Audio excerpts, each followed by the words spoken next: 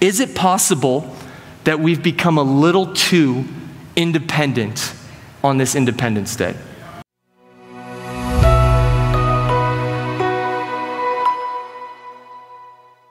Why does this matter?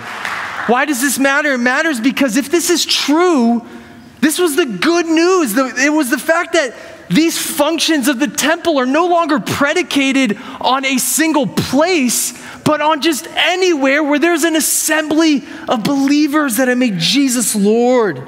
That now all these functions that we see in the temple of God should and need to be practiced in every type of variant of community that we have, whether that be our small groups, our friend groups, our community groups, our church family, our global church, that we should, as a temple, one temple, that we should be helping one another fulfill these dreams that God has for his temple.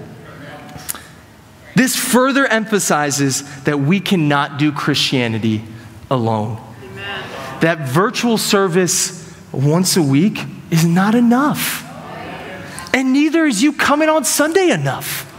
It's a life of engagement. It's deep relationships, not relationships that are bonded over what favorite thing that we have in common, but based on our Jesus that we have in common. When we say my body is a temple, we can sometimes be saying that we have everything we need to thrive. But it's much more about us than it is about you. Does this offend you? You might need to reflect on this. You might need to reconsider, how do you view your need for those around you? You know, there's a reason why Christians really struggled with Copernicus when he said that the earth is not the center of the universe.